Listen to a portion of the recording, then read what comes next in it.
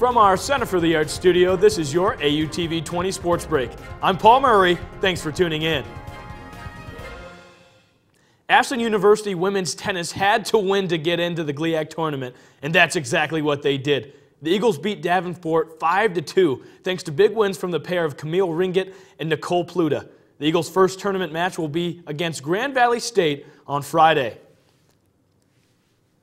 Ashland University's football team dominated Michigan Tech on their way to a 27-7 victory on Saturday. The Eagles held Michigan Tech to only 89 yards of total offense. That is not a typo, folks, only 89 yards. Senior defensive end James Prater Jr. tallied 2 sacks on the day and now moves into second in GLIAC history.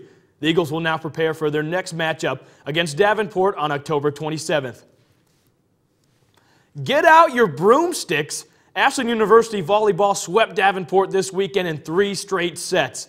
Senior libero Caitlin Bean led the way with 19 digs and an average of 6.3%. With this win over the Panthers, the Eagles have now clinched a share of the GLIAC South Championship.